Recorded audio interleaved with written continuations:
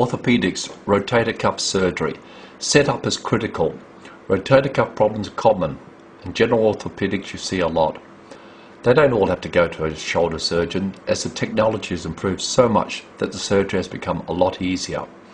Arthroscopic techniques are available, but in my opinion they are harder and slower. I prefer a mini incision technique. Here are my tips. Use a beach chair position.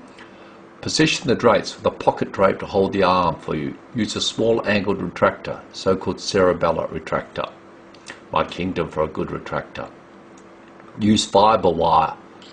It's from Arthrex for the repair, and use MyTech bony anchors or something similar. I use a mini incision approximately 2 centimeters long over the lateral acromion, but do not detach the deltoid from the acromion, but split the deltoid. Then rasp. Yes, use a coarse rasp the undersurface of the acromion to clear enough space for your repaired rotator cuff. Here's the setup. The arm is resting in the pocket of the drape. See the clear, transparent pocket? It's a really good setup. Just rests nicely there for you. I have my instrument tray over here and Mayo stand, so it's with an easy grasp, and you don't have to bother your scrub nurse all the time. The other instruments are here. Here's the assistant. The instrument tray.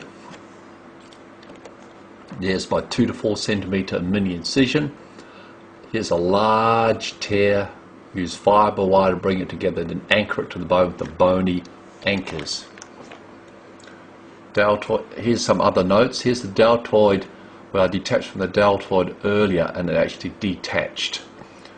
There's a gap with puckering in the skin, partially detached. Heavy spoke of the bone was very soft. Here's another case for you. Rotator cuff arthropathy. So tear the rotator cuff, secondary OA, confirmed by ultrasound.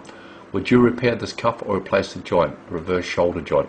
Well, that's expensive technology. I'm not sure the results are so great. Many of my patients ask me to attempt to repair the cuff, which I do, and leave the glenohumeral joint as is.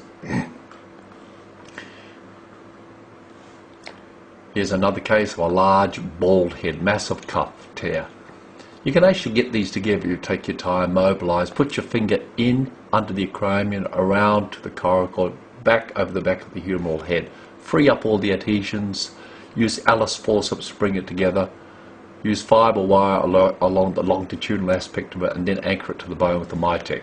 No matter how massive the tear is, try to repair it. Even if you only go 40 or 45% repair, you'll still notice a big improvement for the patient. So here's the repair by a mini incision technique, and there's good results at 2 months in a 60-year-old female who had a massive tear. Again, rotator cuff arthropathy. Good range of motion, little pain, 80-year-old. Major repair at 2 months. Case 5, a large retracted tear, mobilized, good repair. So in summary, the setup is good and critical and makes your surgery a lot easier for you. Rotator cuff arthropathy, my opinion is try to repair the cuff. Don't just rush to reverse shoulder replacement, as it's very expensive technology and I'm not sure the results are that much better. Thank you for your interest.